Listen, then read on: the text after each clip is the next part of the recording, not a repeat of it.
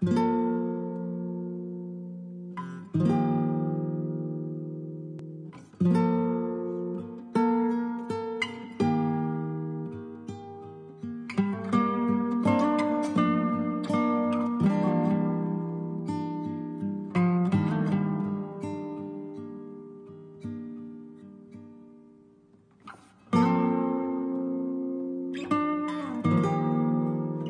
do want to say, on a personal note, our son and daughter-in-law had a baby in August. So exciting, because they've been married for 7 years, wanting,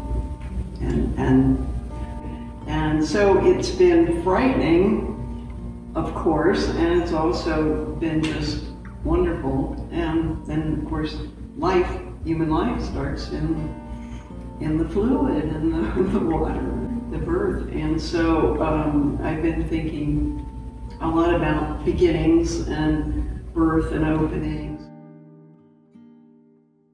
The past several years of confronting mortality, as I walked by the side of my sister who is fighting cancer. She had brain tumors. Through her modeling, I actually worked through a lot of acceptance and surrendering to what we cannot control. And I'd made the first glimmerings of it before COVID started.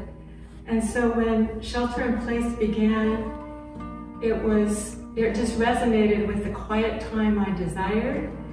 And it really allowed me time to grieve for my sister who had passed away shortly before. With this new work, it was even more internal, where I'm just exploring these ideas of, well, what is hidden? What is revealed? What is unknown? What can be known? What do we see on the surface that is very different from what is underneath?